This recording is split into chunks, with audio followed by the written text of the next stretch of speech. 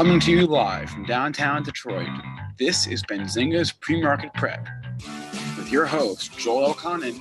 This is a volatile puppy here, isn't it? And Dennis Dick. I'm bidding a penny. I will buy the stock for a penny. With everything you need to start your trading day.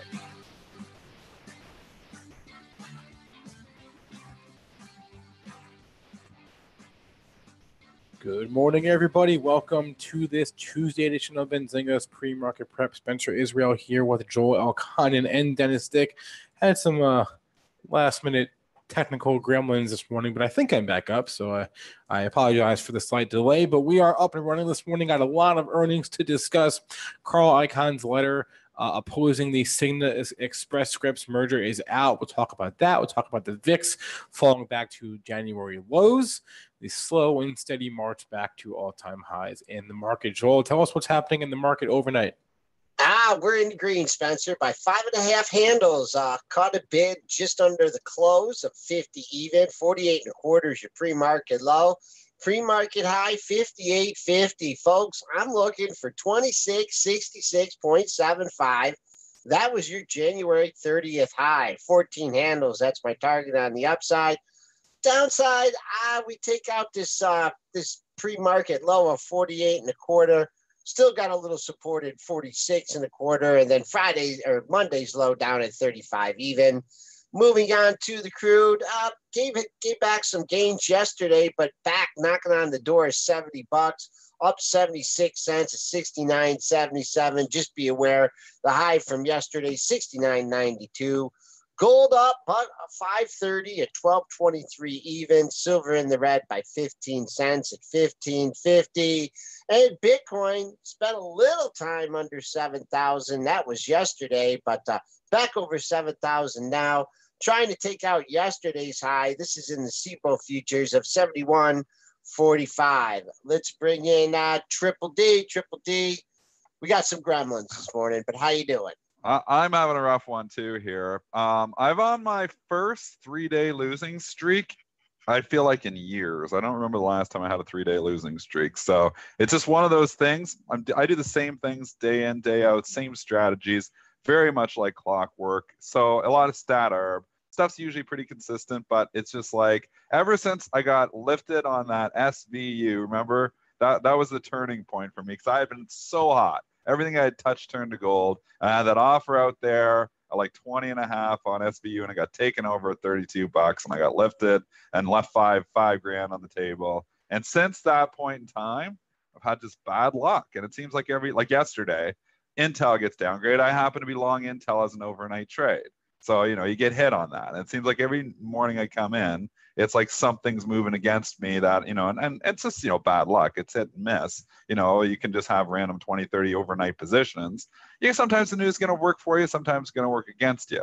I'm just on this little streak where I'm starting the hole because I get some position that had bad news against it, and then I'm fighting my way out or trying to claw my way out, and I just can't quite seem to get there. So the 3-day losing streak is not bad because almost all 3 of those days I almost got it back up to scratch by fighting my way back, but it seems like every morning I'm starting in the hole. That's a tough climb when you're always starting in the hole. I am buying the Triple D. They're just daily calls. I'm gonna buy the Wednesday, Thursday. I'll go out to the Friday weeklies because that's pretty unusual. But like you said, when you're playing the news, you never know how the stocks. You might misinterpret, or it's just you get stuck and the news goes the other way. Sometimes it's not playing the news too. Sometimes I'm just doing a pure stat arb play. And then when you hold something overnight, you're always subject to news. And I mean, on any given night, there's, a chance, probably a 1 to 2% chance there could be some news on your stock, especially on, a bigger stock. If you're carrying a bigger one, there's more apt to be news on that. So some of the smaller stocks, usually it's just the quarterly reports, the odd analyst upgrade, downgrade, but not much more than that. I'm always very cautious with trading the biotechs because with the biotechs, it always seems like, they're more prone to news. So I never like, the bigger ones, yes. The smaller ones, it's always a little bit sketchy. I'm always, if I do take a smaller biotech overnight, I usually do it on a half position because they have random drug news and those things can move 20% or 30% on you. So obviously, the bigger companies don't do that. So I'll do the Celgenes and the Gileads with normal size. But if you're trading some small little biotech, one-trick ponies, I usually do them in half size just to try to avoid, the random news that could work against you. But it's one of those bad luck streaks where I've got, 2-3 days where I've started in the hole every single day. I'm starting in the hole here again today, although already trying to claw my way back, working out of it a little bit. I had some Discovery long, which I got stuck in overnight. We know how I do that. I like to buy almost every earnings stock before they report. Sometimes I get really busy at the close and I miss or I forget about one. And I'm like, oh, I forgot. So then I try to maybe work out of it after hours, and sometimes I can't. I tried Discovery all night. I was trying to get out. I did not want to go through the report long because AMCX already missed. So I did not want to be long. I wanted to be long Discovery going into the report, but sell it before 4 o'clock, or at least sell it before, so I can get out before the earnings report. Well, they report and they miss. So now it's trading down. So I'm getting hit a little bit here, trying to work out of it. I'm not that scared on this one because the AMCX did claw its way back too. And Discovery has, been in play.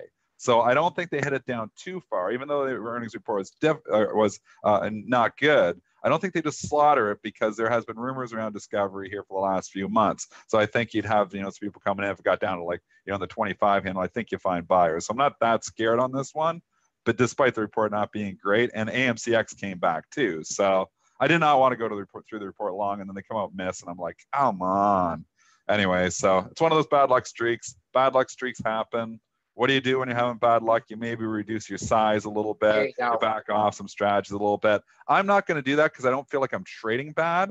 I feel like I'm having bad luck. I actually feel like I'm trading pretty good right now. And sometimes, I was talking to my buddy from Bright Trading, and he's traded, for 15 years too, prop. Sometimes your best trades can be losing trades, and sometimes you can be trading really well and lose money just because you're having some news work against you or some other, things happen. Sometimes you actually can make money and be trading poorly. So you've got to be able to identify yourself. I feel like I'm still trading okay right now. I still feel like my confidence is there. So I'm not backing off my size. I'm not backing off my strategies. I'm just having some bad luck. The Intel downgrade yesterday was bad luck. It was out of the blue. There was and the only reason I had held it overnight because it was ex-dividend. I like to capture the dividend. Well, they also have a downgrade on the ex-dividend day. So there's no way you're going to get that, back, claw your way back on that one when it's starting down 50 or 60 cents. But, that's the way it goes. You're going to have good luck and bad luck as traders. You just got to be able to take it in stride. All right. Do we want to do the Discovery report, trading down 26 cents? Yeah, you may as well. I'm stuck along with it right now. I'm going to work out of it today. I'm probably going to try to work my best to not lose a ton of money here. But I'm not, like I said, I'm not that scared on it because AMCX came back and all these content plays, especially the smaller ones, seem to have a bid below. So I don't think they slaughter it. Well, Discovery's already coming back a little bit here. The Q2 EPS 30 cents. I'm not sure how that compares, if at all, to the 86-cent estimate. If it does compare, it's a big miss, obviously. Sales 2.8 billion versus 2.85 billion. A slight miss on that number. The Q2 EP, actually, that was non-adjusted numbers. The adjusted numbers for the EPS were 77 cents versus 86 cents. So a miss on that regardless. Stock trading down here. Joel, you might as well do the talking. Yeah, real quick. Some of this is me trying to work out too. Only so I don't talk about my own trades. 300 measly shares traded at that low at 26 even. Right now, I don't know if that's Dennis or someone else here trying to wiggle out here. 26.89 is where we're been the high of the last two brackets. We'll see what happens. In order, 26.92 is unchanged. So that's where the offers are lining up here in the pre-market. We'll use that as resistance. Jump over here. A lot of earnings reports last night, and some stocks really rallying, some stocks really getting hit. I want to go to the Zillow report, which is ZG or Z, whatever you want to call it. There's two different stocks that are trading both down 17% here. The report couldn't have been good. Spencer, give us the details. Yeah, first off, they're buying Mortgage Lands of America, so we know that this market does not like the buyers in an acquisition. But the earnings or I think it was just guidance that they gave, or they had earnings, because I'm not sure why. I think it was just guidance that they gave. They gave Q3 sales guidance way below the estimate. $412 million was the estimate. 337 to 347 is the guidance they gave for the Q3 sales. The fiscal year sales also below estimates. EBITDA guidance also lower. So I think that's just it was guidance. So stock here, obviously getting murdered. This is a big move here. I don't even know what to say. I'm assuming any option traders were not expecting a 10-point move on this thing. I don't know what the expected move was coming in, but wow, slaughtered. Now this one's interesting. You got a pre-market low of 47.76, and you're about $1.25 off that, and just trying to kind of creep up here. You're taking out the former low of the move. Man, you had a low at 51.58. That now can act as resistance.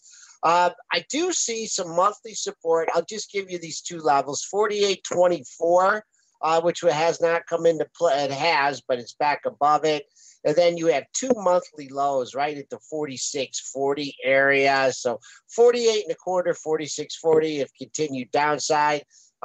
Obviously be a short covering rally in here sometime. So if you're not getting close to that pre-market low of 47.76, you may have to be buying this into an updraft. All right.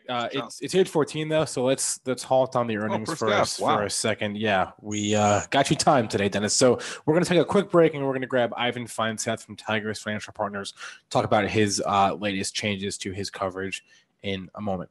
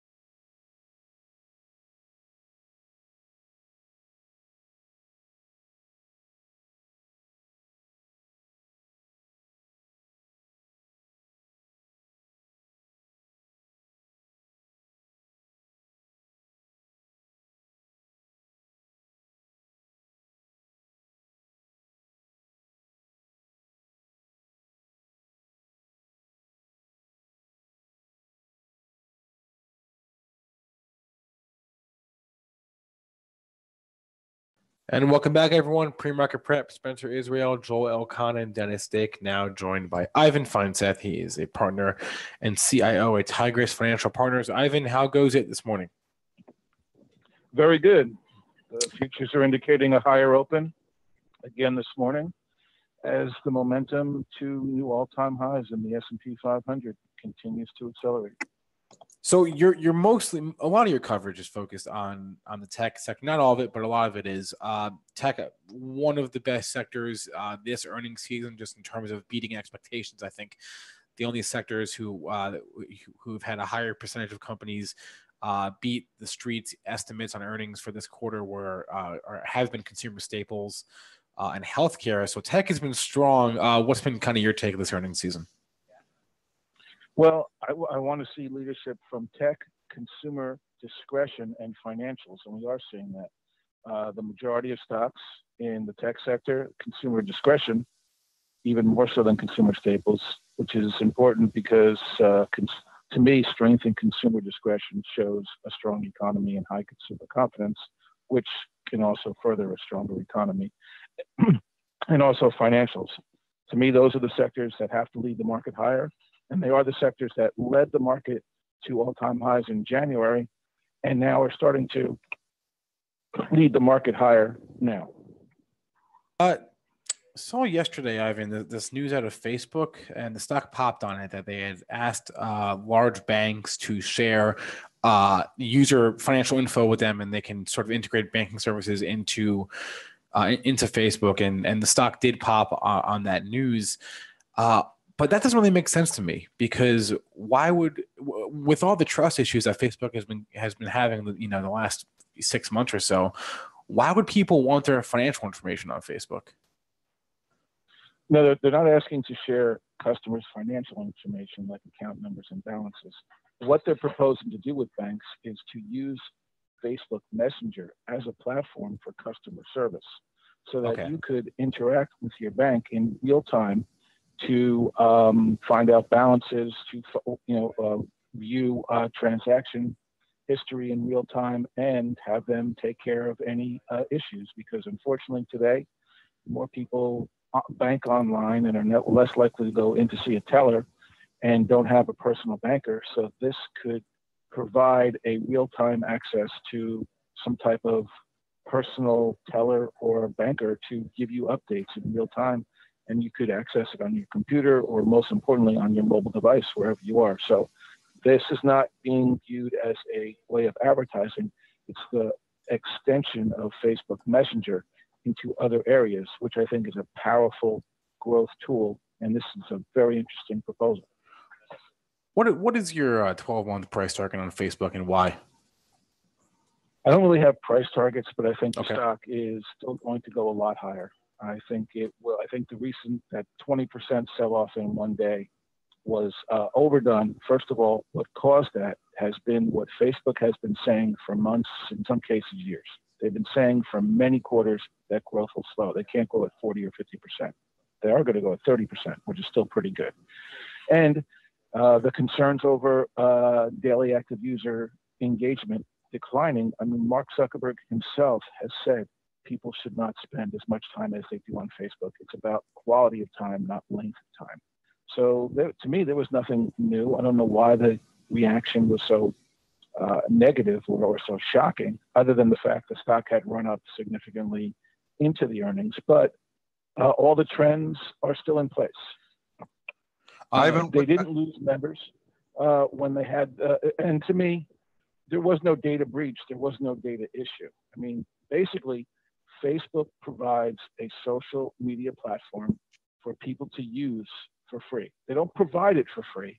They provide it for you to use for free because it's paid by the advertisers. Just like television used to be back in the day. You could watch shows for free, and they were paid for by the advertisers who had the commercials. So Facebook uses your data, which you put out there. I mean, all of this is not a hack into private data. It wasn't people's social security numbers or bank account numbers that got compromised. This is data people put out for everybody to see. And all they do is mine that data, and most importantly, mine your interactions for things that you like and don't like, to compile lists for advertisers to use to target people who would be the most likely customers for their product, which benefits the users, because I don't think people mind advertising for things they're interested in. People definitely don't like advertising for things they're not interested in. So Facebook also uses the data to improve the member experience. And none of this is bad. I think it's all good. The issues are now they have to make it a little easier to opt out, because people aren't, especially people who are not tech savvy, probably have a hard time figuring out the settings to how to include or exclude certain people or groups or the public from seeing all your data. And they're fixing that. And the other part of that, bad actors, false information, hate speech, they've added over 20,000 people in the surveillance team to kind of get rid of that, which they also said that they were doing since this started. And they said that this will cost money. It will hurt profitability in the near term, but in the longer term, fix the problems that people have concerns over. So making it better in the future. So none of this was new. It's been talked about for a while. So that's why I think the sell-off is a buying opportunity. And even at 185, I think that we'll see new highs in the stock by the fall. So many of these stocks, Ivan, like the main ones, it seems like they sell off on some news, but you can look at the FANG. It seems like, when you look at them 3-4 months later, they seem to always come back. I mean, maybe it's a buy the dip mentality of the market, but there's just certain stocks that when they sell off, they come back. It seems like even if the news is bad, they just slowly claw their way back. Just wanted to say and talk about Twitter's fall here too, because it fell off significantly on the earnings, but it's trying to slowly claw its way back. And with the move with Facebook yesterday getting, a significant amount of its losses back to us yesterday with an 8-point rally here, do you think Twitter can bounce back from these losses? I am not as bullish on Twitter as I am Facebook. I have a strong buy on Facebook. I've been neutral on Twitter for some time because I use Twitter myself and really like the service. I mean, it is a lot of fun and it's very effective. I have not yet engaged as to use the paid part of the service. And that is the key. They need to engage more users on the paid part. And it's not been as effective as Facebook's ability to engage users to the paid part. I mean, commercial or advertisers to the paid part. So out of the FANG stocks, I've been negative on Netflix for some time. I believe that the growth was unsustainable, the valuation was unsustainable, and the upcoming streaming services from Disney, along with so many others, are going to be competition. So, but I mean, you can't keep a good stock down. And when good companies either stub their toe for a bad quarter or sell off because the expectations may have going into the earnings results may have been high, it is a buying opportunity. But the growth is, I mean, our economy is growing, our stock market's growing. It's being led by tech. Tech is the growth driver for the economy. So that's why I think tech is the most important sector and is growing. So that's why I favor tech over and consumer discretion over a number of other sectors. You just briefly mentioned Disney, and competition of their products potentially coming in.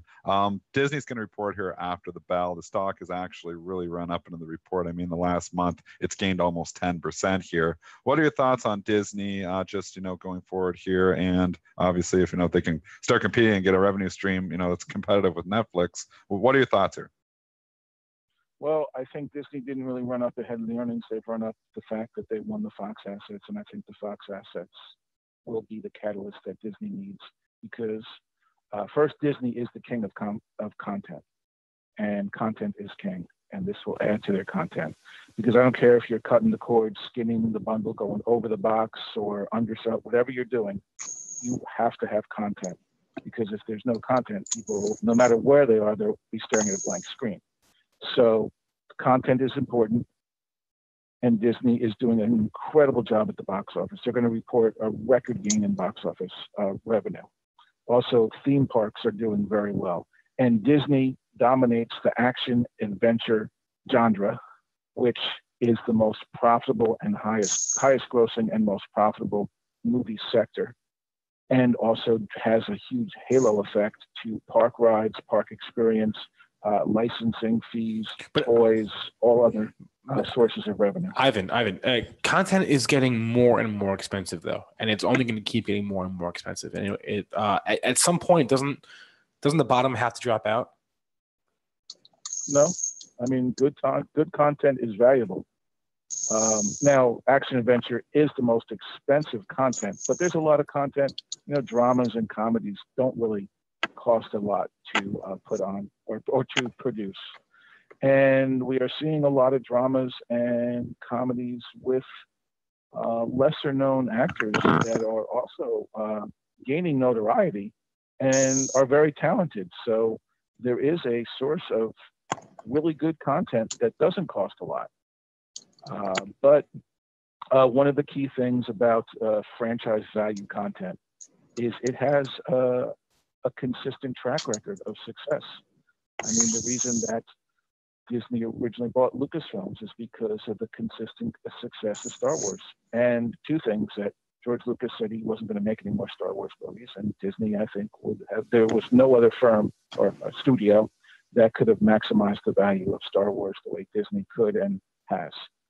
Ivan, I got to ask you here about Newell Brands. The old Rubbermaid RBD got shellacked yesterday on Monster Volume from 26.57 to 22.76 here, and not showing much of a rebound here in the after hours or pre-markets. Any thoughts on NWL? I think it's an interesting situation. I think the downside is minimal. There's a lot of value in the stock. Their plan is to spin off some leading brands or cut some of the deadwood and give them money to continue to buy back stock. It has a 4% yield. You have both Starboard Value and Carl Icahn involved. These are two very successful activists who really work well with companies. I mean, if you look at both their histories, they work with companies to build value. They really don't work with companies just to strip them and sell them. So all of the brands that Newell has, especially Rubbermaid, is doing well. unfortunately, in the current structure of the company's not doing well. So I think it's fixable. I think that the activists involved are catalysts for positive change. I think the company will generate more cash and buy back stock. So there's value there. So I think I thought the stock was interesting in the mid-20s. There's definitely good value here in the low. At 22, I think there's very little downside. You get 4% dividend to wait it out to see what happens. And I think there's upside to the high 20s. Ivan, one more and we'll let you go. Still bullish on Herbalife? Yes, I am. They just had their best quarter in the history of the company. That, first of all, the whole Herbalife and the multi-level marketing industry actually was helped by Bill Ackman. The rules and requirements put in place make the leading companies like Herbalife, Nu Skin, and USANA stronger. And it just shows that, first of all, people want to pursue good nutrition. You need to take supplements, and that is driving strong demand for Herbalife's products. They continue to introduce new products, and that is also a big driver. They are signing on new distributors. They are signing on new customers. They emerged from a very difficult situation, a better company. And 2017 was a transition year as they fought off Ackman and went through all the issues. And now 2018 is a growth year. And their first quarter was good.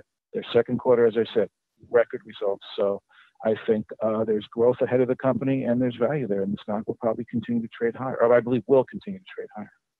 All right. Ivan Feinseth, thanks for the time this morning. Anytime. Thank you. All right. Let's get back to the earnings parade. I wanted to go to TWLO because that is the gainer of the morning. Holy cow, did this thing take off like a rocket yesterday after the bell. Let me pull up the earnings here. Q2 EPS, 3-cent gain versus a 5-cent loss estimate. Sales 147.7 versus $131 million. So nice beats for the Q2 numbers. The Q3 guidance coming in higher, 2 to 3 cents versus a 0-cent estimate. Sales guidance also higher by $15 million, 150 to 135 million. Fiscal year guidance, EPS and sales also higher. Everything higher for TWLO. This stock did nothing for the better part of a year and a half. It had the IPO back in 2016, ran quickly from 25 up to 70. And then by the end of 2016, had given it all back. It hung out between basically 25 and 35 for 2 years. So from the end of 2016 all the way up to the middle of 2018, before it finally started breaking out, I guess in the spring of 2018. And that's just this year, obviously. And it has just been off to the races. So it's been a great year here for TWLO. The great year continues here, as obviously, the win is in its sales here now. That being said, this is a big pot for it now. I think if you're coming in here now, you're late to the party because the stock's already doubled this year. 75.50 is your pre-market high. That eclipses the former all-time high by quite a bit. That was a 70.96. So I guess you could call that support if we do go into retreat. A lot of consolidation here. Some pretty good trading going on here, right? To 73.50, 74 even levels. So I'm looking, you hold 70, let's call it 73. Give it a little bit more wiggle room. You had a low couple brackets ago. It's really the mid 73s. I have to say it's 73.5 of support, folks. If it takes that, could see some downside. Jump over to Etsy last night too because it's getting a big lift, and this is one I'm kicking myself on. I had this on my buy list and I wanted to buy it down in the 30s and I just never pulled the trigger. I mean, it's been a rocket ship too. 2017, this was $9 stock. It's now $47 here in the pre-market. It's been a great 2018 for it. Stocks went from 20 to 40. When it broke out was really when I wanted to buy it, and then I was looking, the earnings were coming up. I didn't want to hold it through the earnings report, so I laid off. Obviously, it would have been a good, hold or no, what was that? June? That wasn't the earnings. What was the move in June for Etsy? What was the move in June? What was the big move? It went from like 30. There was a reason I didn't buy it. The e-commerce tax, the Supreme Court ruling. Is that what it was? Anyways, whatever it was, the thing blasted off in orbit. So I was kicking myself after the big gap up there, and still kicking myself here now as the stock continues to find buyers. It's loved by the market. Yeah, I don't know long term, valuation is scary as hell on something like this, but short term it's still loved. Eventually, these things, can fizzle out, but right now I'll tell you it's hot. All right, the numbers from yesterday for Etsy, Q2 just EPS 7 cents versus a 4 cent estimate. Sales 132.3 versus $127 million. So beats on the Q2 numbers, raising their guidance for the fiscal year. Sales guidance got raised from $582 million to $587 million on the low end of the range. Gross merchandise sales guidance also got ranged a decent tick. So raise guidance and beats on the earnings for Etsy. Let's go do a little education here for a couple seconds. There's 177 stocks report today. So if if there's one stock you want to talk about, we'll jump into it. We're going to bring Nick in on the fly, but I just want to start a little education. We get Nick's thoughts on this here too. I trade the earnings stocks sometimes. Ecograph is asking, is there any strategies to watch, when the earnings come out and ride these for 15 minutes after hours after they beat? Or, is there, or having an order ready for the big beats, and the moment it pauses, you get out. I mean, there's a lot. It depends on how liquid the stock is. So on the really liquid ones, you can get out pretty easily. On the thinner ones, there's just no out. So if you're trading something thinner, you got to be right. And if you're wrong, sometimes there's just no bids, sometimes for 10% down. So I would say if you are trading and you're new to trading and you want to trade after hours moves, trade them with light size at first, how you get your feet wet, and then start to get a feel. But the turns can be pretty quick too, and the turns can be violent. So you've got to be very careful, especially the first minute or two after the report. I'd say the first minute or two, you get a lot of gyrations, you get a lot of, chop. It can get a little bit, dicey there. So I usually try to lay off for the first minute or two until I get a feel for whether, they're really liking it or not. And then once I got the feel, then I might jump in. Also, there's the sympathy plays on the bigger ones you can sometimes play as well, but it's kind of an art, and it takes a long time to get really good at trading earnings reports. The volatility is incredible, and you can make a lot of money if you get good at it, but you can lose a lot of money in a hurry if you're not good at it. So you got to be very cautious too when you're trading some of these things, because if you miss the turn and the ball starts going in the other direction, you can get hurt really bad really quickly. Indeed. Nic Chahine is in the background here, and we were just talking about trading earnings reports. And do you trade the earnings ever, or do you kind of wait till the dust settles and trade them the next day? I do lottos. Yesterday, I missed out on a big one. I meant to short Zillow, but I didn't. But usually, why didn't you? You forgot about it, or you just got sidetracked? Yes, no, I was busy, still catching up, and so.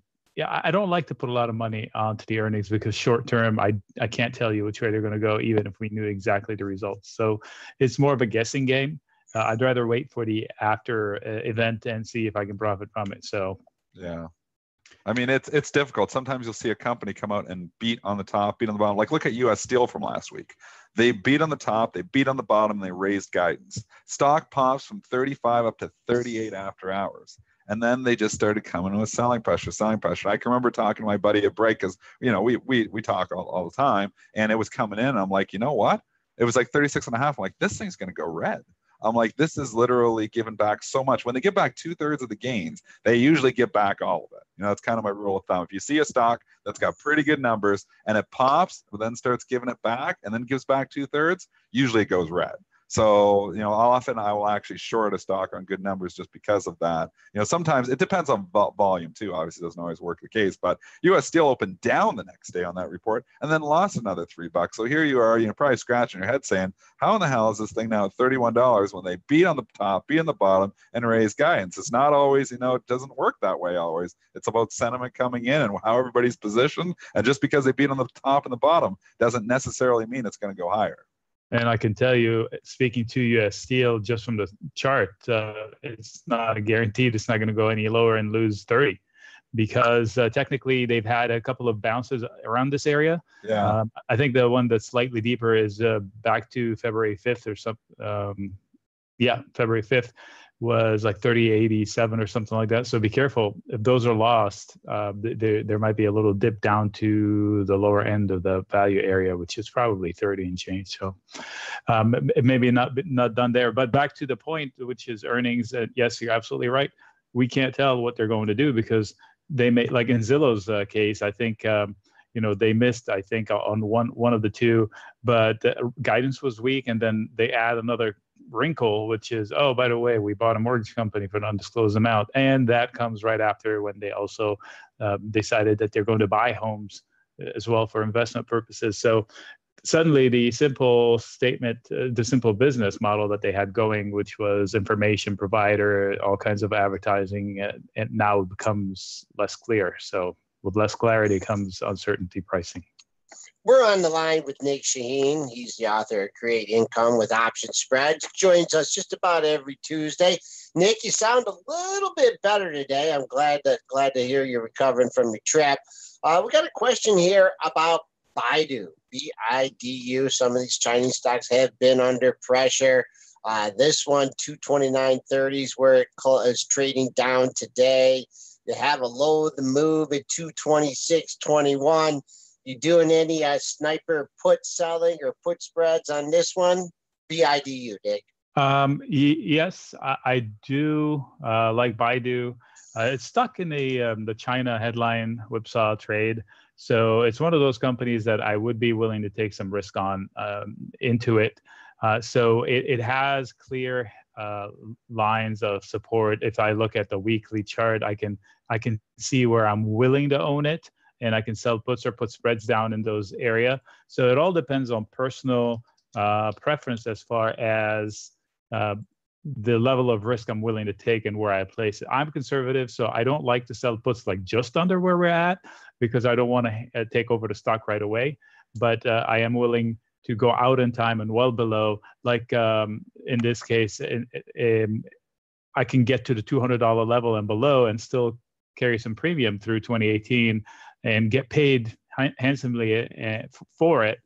And, stocks like this, I'm not too worried about it unless the whole market picture changes. So in this current market environment, yeah, I'm a fan of it and I could risk some money into it.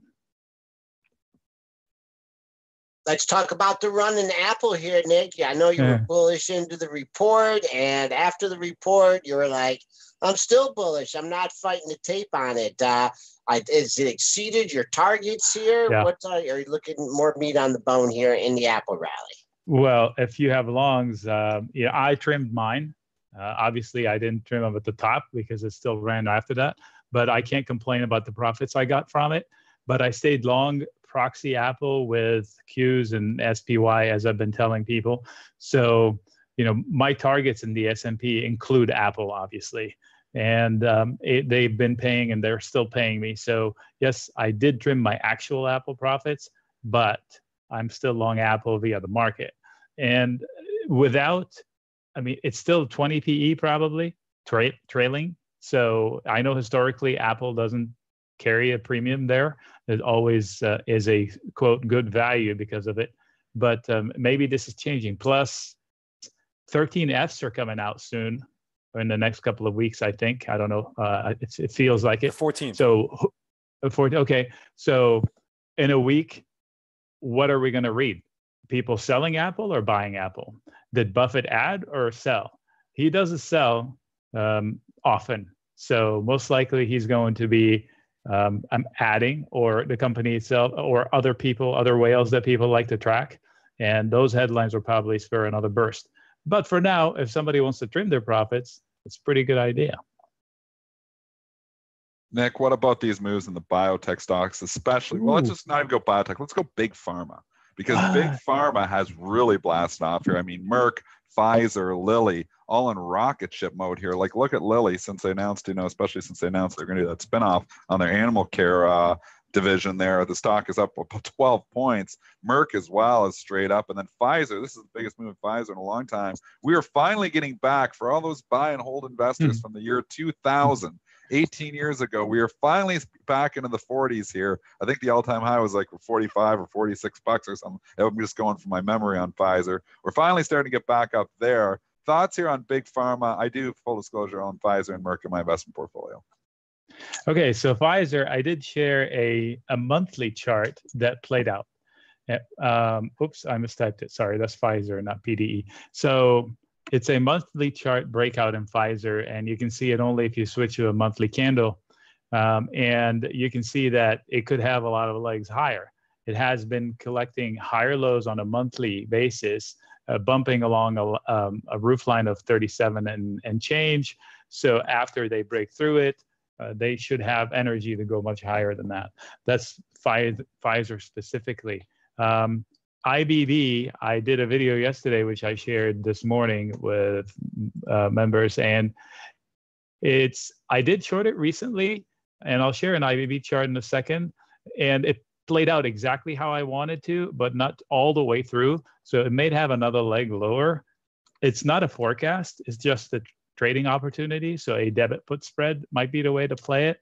And it's basically the red box that played for me on the chart I just posted. And now it could be falling back down, mainly because of one guy in there. You know, the IBB is heavy with the top 5 stocks that are in it. And one of them is Biogen. Not to pick on the company itself, but the price action of late is very sloppy. So it leaves room for whooshes up or down. And it just looks like it could be more down than up. So conviction is at least no better than medium on this one. But a debit put spread in either BIIB or IBB might be a way to play this. So I'm not picking on the company's business, it's just price action.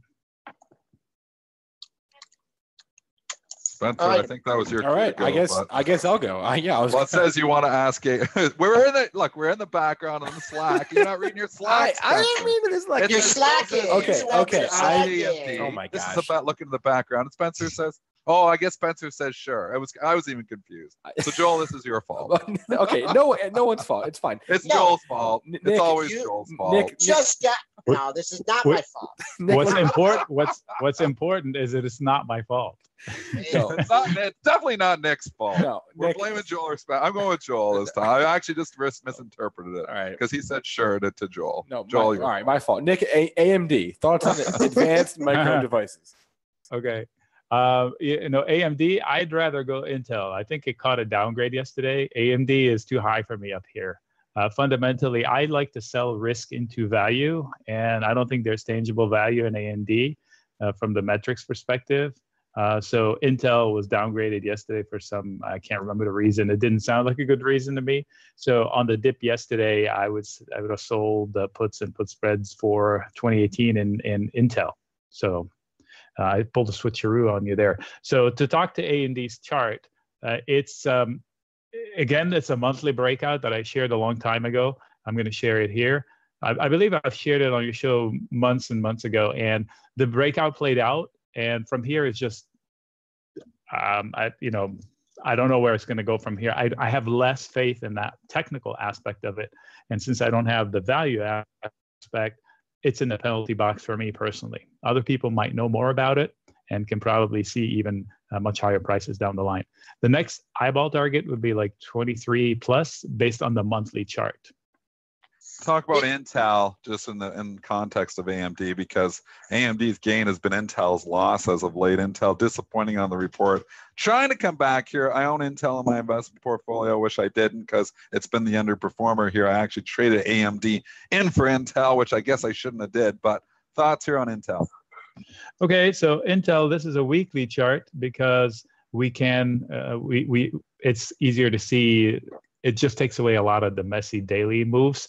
And you can see the zones, the boxes I draw. Usually I put the boxes, they're not scientific. I'm not a technical analyst. This is my visual representation of where the pivot points are. Where likely there's going to be fights between bulls and bears. So there'll be support on the way down and resistance on the way up. That tells me where to get in and get out, or where not to get in and get out. So it's right in between two zones, which brings the opportunity to sell risk below the lower zone. And if I can get out once it hits the upper zones to not leave the profits on. So if I'm going out in time, 42, 44 looks like they strong support, but there's definitely support higher than that, which was recent, which is just above 46. So it all depends on your timing and where you're selling risk. Nick, I want to ask you just about Bank of America here, the financials. I mean, it's a slow moving stock. I mean, it looks like it's clearing out this 3150 here. Can you give me any help to clarify this another breakout, maybe going back to the highs of the move? Okay, so I've been long banks for a while, and the way I've done it, the best way to explain how I did it. Remember that one day, not too long ago, they fell 4%, and I can't remember what stupid move that was by markets. I sold as many puts as I could and as many banks as I could, and Bank of America was one of them, and it played out very easy win for me because I didn't even have to revisit that day. So Bank of America here is not an obvious entry point for me. Especially that people expect the interest rate to be running wild, and it's not going to be until Draghi says they're going to be doing what the U.S. is doing, which is dialing back their QE from the sense starting to dial up their rates, so to speak. Because until then, people who want to invest in bonds outside the U.S. have to come in to buy our bonds, and if they buy our bonds, then the rates here, the yields cannot go up. So if the bank trade is tied to rates, it's not an obvious entry point. I don't exit, I don't short it. It's hard for me to start adding more Bank of America here. And if I do, I would do it via a debit call spread. And I would use September, October, or even longer expiration dates. All right, Nick, thanks for coming on with us. Nic Chahine, author of Create Income with Option Spread. Thanks for the time. Sure thing. Looking forward to the next one. All right, can we go over to Cigna, because I want to cover this news before we wrap up today. Carl Icahn's open letter is out this morning. He is opposing their merger with Express Scripts. Instead of buying Express Scripts outright, he would rather Cigna partner with them or a company like them. And surprise, surprise, he'd prefer if they bought back stock instead of using the capital for an acquisition. Guys, thoughts on Cigna this morning? I mean, I tend to agree with Carl here, and he's going to put this letter out here, and we'll be able to read it later today. I don't think it's published yet. It's out. Oh, it is out. It came out. Yeah, it was out at like 6 a.m. Okay, came out this morning. Anyways, I tend to agree with him. It's a huge purchase for Cigna, and I always like, give me a dividend or, buybacks other than, just putting your money into an acquisition as a Cigna's shareholders. I would not be surprised if CI actually trades up on this here today, just because I think it was a big pill for them to swallow. Do I think the deal's still going through? Yeah, I think the deal's still going through. I don't think Carl's going to stop it, but ESRX here is trading down $1.50 on the news here. Got ahead a few days ago, maybe with deal worries there too, but I think there's buyers below. I think if you got down near, I don't think it's going to whoosh down to 72 or anything. I think if it got down there, I think there's all kinds of buyers in 72 and 73. I think the risk arbs still feel that the deal's probably going through, or at least, it's not going to be Carl that stops it. And I wouldn't be surprised if they buy, on the dip here. 3-day low, 75.11. You haven't even reached that yet. So we'll keep an eye on that. Well, actually, your pre-market low is 75.10. So not a lot of action going on. Of course, if in fact you do breach 75, you have that one big day, that big whoosh. But I expect to see some buyers, like Dennis said, well ahead of that low, that pre-market low. The recent low of the move was 72 even. That was on August 1st. Let's go to Crocs here on the earnings report. And I just want to talk about, trading, because we were just talking about trading earnings reports. And I was long Crocs coming into this report, and they beat and it looked pretty good. So, I was kind of happy when I came in this morning and I saw the stock trading higher. I was like, oh, this is a pretty good report. You got to read the tea leaves and you got to be able to read, what's happening in the pre-market. So it trades up. There was an offer, 1869, takes that out. Goes all the way up to 1950, but very little volume up there. I would have been selling all day up in the 19s. There was no way really to get out there. I think it traded like a total like 300 or 400 shares up there. Really didn't trade much at all up at 1950. But then it comes reoffered at 1850 with an iceberg order. And the 1850 will not move. It's literally like people are trying to lift it. They think, oh, this is a pretty good report. 1850 guy will not move. One player on a small stock like this will affect everything. So this player, I'm like, this is a big fish. This big fish is not moving. I need to sell. So I actually did lighten up a little bit at 1850. I lightened up some more at 1840. And then the iceberg stepped down to 1810 and would not move. And I'm like, okay, I'm out. I'm getting out here, even though the stock is beat, even though, I think, fundamentally, you think it should be higher on that. It doesn't matter because that's not what the pre-market trading is telling me. So I'm basically out at 1850, 1840, and I sold the rest at 1805 or 1810 right in there too, just because of that seller. Now it's offered at 18, which is down, and best bid is down at 17 and a quarter. So by me, not being bullheaded and saying, oh, it beat, it's got to be higher. Me just reading that iceberg order and saying this big fish wants out. One big fish can change everything. It's saved me some money so far, and I would not be surprised if this actually trades in the red if that big fish continues to sell. Now, we'll see what happens in the regular session. A lot of funny things can happen. Maybe it turns around and starts to go higher. But as of right now, that big fish still is trying to sell, and I think he's sitting with an 18 iceberg there again. So he keeps lowering and keeps trying to get out of more stock. So stock can beat on the top, beat on the bottom. Doesn't necessarily have to go higher, as we were saying this morning. Spencer, what was the Crocs report? The Q2 EPS 35 cents, 31 cent estimate, sales 328 versus $321 million. Q3 sales guidance in line, fiscal year sales guidance mostly in line, I'll say. It was okay numbers. The numbers were fine. 1950, like I said, you can just strike that. You see that in the pre-market. There's no way you were going to get out up there unless you were the lucky 200 or 300 shares that sold up there. You weren't getting out of anything sizable up there at 19 and a half. The best you could have really done here was around the 1850 area. And I got out of some of that. So right now it looks weak here. I'm totally out of the position now. I'm glad I'm out, and I'm glad I didn't stick with it, hoping it would come back, because this big seller in the pre-market's been telling me that it doesn't want to. Now, like I said, everything can happen. There's going to be more volume that comes in. Maybe it starts to find a lift. Some funny things happen. But as of right now, there's one big fish that wants out, and that can push the price down. That 1950 print, 1950. How many shares trade up there?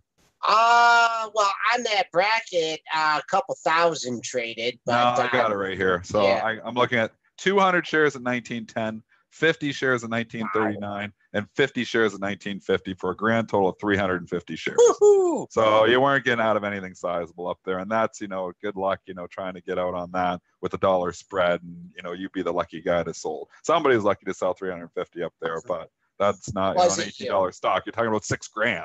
I mean, there's nothing, nobody's getting out of size up there. You could have got out of some size at 1850, 1805, 1810 this morning. That's about it. Going lower, 17 and a quarter, Dennis. What did you do? Well, no, you got to read. So this is about reading the tape and understanding. We're doing a little less in tape reading. So that trade on FINRA, that means some retail trader, and it was 100 shares. Some retail trader just said, give me the hell out. And they just hit it down at 17 and a quarter. That's, the 17 and a quarter bid. So some, off exchange market maker just bought it from them at 17 and a quarter. It's already 1750 bid. It's already 18. It's just trading within the spread. It's 1750 to 18 right now. It's so wide, and this is why if you've got this long or short, it's difficult to trade this stuff pre-market. It's a lot to read in. If you don't understand what an iceberg order is, it's going to be against you too. An iceberg is an order that just doesn't move. That 18 has come down from 1850 to 1840 to 1825 to 1810 to 18. I think they're at now, and they want out, and they keep just not moving. So as people buy that 100 shares, it doesn't move. It means there's more size behind it. We don't know how big that seller is. Maybe he's almost done, and when he's done, maybe it can go higher. Maybe it's a she. We don't know. We can't be in there head. We can't be. We don't know what that order is. We can only take what we're seeing. But with that 100 share offer not moving, it's telling me maybe it could be 100,000 shares. Maybe it's 1,000 shares more. Maybe it's only 100 shares more. We don't know. But all I know is it's been lifted a lot of times and it isn't moving. So it's telling me it's bigger. Yeah, and if in fact it can catch a bid here, 1841 was yesterday's high. If the weakness continues, your 3-day low comes in at 1755. S&Ps are having a very quiet session here. Up 6.5 points, 56.50, just hanging up there, 58.50. But folks, not seeing any major resistance until 66.75. Harry's asking, how can you tell if an iceberg order is someone shorting or someone selling a long? Impossible. You can't. Yeah, possible. There's it's anonymous, so you don't know. There's no marked, not order. Any order shows up. It just shows up as a sell order. It doesn't show up as sell short. So it's impossible to tell that. Right. It could be somebody shorting. It could be an institution that just, is on Crocs and doesn't like whatever they read and they want out. It could be somebody that could be short the stock even and just be saying, I'm not letting this thing go higher. There's institutions, maybe somebody's short a whole pile of stock And they don't want the thing to go higher, obviously, because they're going to lose money. So they're going to try to push this thing down. And they can do that legally by just selling more stock. So, if you're short like 100,000 shares of Crocs and you see this thing go up to 1950, you're like, no, I'm not going to allow that. I'm going to go 1850. It's cost them, maybe they've sold another 5,000 shares, but they've sold 100,000, so now they're 105, but they've made the whole thing look weak. That's what it is in the pre-market on smaller stocks. It's all just big fish pushing the stocks to where they want them to go. So a lot of times, believe it or not, a stock is not trading, just because it's fundamental. It could be just trading because one person wants the price lower and they don't want it to go higher. And if you get the thing looking weak, now everybody's talking, and the media will find a reason for why it's trading down, and they'll chase it, and they'll say, they found, this in the report that they didn't like. Meanwhile, it was just one big fish that wasn't going to allow it to go higher. So that happens, and that's, something to consider when you're trading stocks. One big fish makes a big difference on the smaller stocks, especially in the pre-market. Real quickly, we are a quick question. Thoughts on Tesla? Would it be wise to short this under 340? I don't know if it's ever wise to short Tesla. We don't give investment advice is the first thing to say to that, because we can never give investment advice on the show. We're not licensed investment advisors, so talk to your investment advisor. So we're not going to say if it's wise or not. We can tell what we think. Yes. I've had real rough money making money on Tesla. And if you're looking at me here, I think Tesla goes higher yet. I think Tesla is squeezed the hell out of everybody here now. There's a whole pile of shorts that are like, it's got to come back in, because it's still not making money. I think this thing's going to make new all-time highs. So that's my opinion. You do on that is, but I think by the end of the year, we're at a new all-time highs on Tesla. Fundamentally, it makes zero sense to me. So, I'll say it again. I've said this before. Fundamentally, I don't understand it, but the stock just gets a pass on everything. Maybe they're going to make, that one analyst was coming out and saying they can make $20 a share, $19 a share by the year 2020. Who was Guggenheim or something? One of them came out and said that they thought they could make $19 a share by, I saw it on CNBC. The guy was on CNBC. I'm going from my memory, so don't quote me on this because I might be wrong on it. But I'm pretty sure he said he thought they could make $19 a share by 2020. If this company starts making that kind of cash, you are going to see the shorts in a world of hurt. Because if this made $20 a share, this isn't going to be at 400. This is going to be at 600. So I'd be very scared if I was short Tesla. I just get an interesting note here on Tesla. Matching ranges yesterday, 355 and 354.98. So right there, there's your resistance with a double top at 355. And on the downside, a pair of matching lows, 342. 53 and 341.82. So that's pretty rare. So I don't know, maybe if it breaks out of the range either way, but right now it's consolidating and volume is coming down a little bit, folks. 23 million on that big update, 13.5 million yesterday, 8.5 million, 13.5 million on Friday, 8.5 million yesterday. So, got to find some new buyers at this levels, but until we take out 342, trading range 342 to 355. All right, Spencer, I'm gonna let you wrap up the show, and you guys, you're gonna be on your own for the rest of the week. I'm actually going to a wedding in Montana at Glacier National Park. So if I don't get eaten by any bears, I will be back on Monday. And but seems like you guys got it, Spencer. Wrap things up and preview the show for Wednesday. What is there in Montana besides bears? Is there anything? And glaciers, apparently. I guess the glaciers are melting, so I better get out there pretty quickly. Hurry up. All right. That's going to be it for us today, guys. If you want to catch our podcast, you can do so. iTunes, SoundCloud, Stitcher, TuneIn, Google Play, or just watch the show on YouTube. Thanks to our guests, Nic Chahine and Ivan Feinseth. One last reminder that all of the information presented on today's show is for informational purposes only and not meant to be investing advice. Hope everyone has had a good morning. Hope you have a good rest of your day, and I hope you join us again on Wednesday.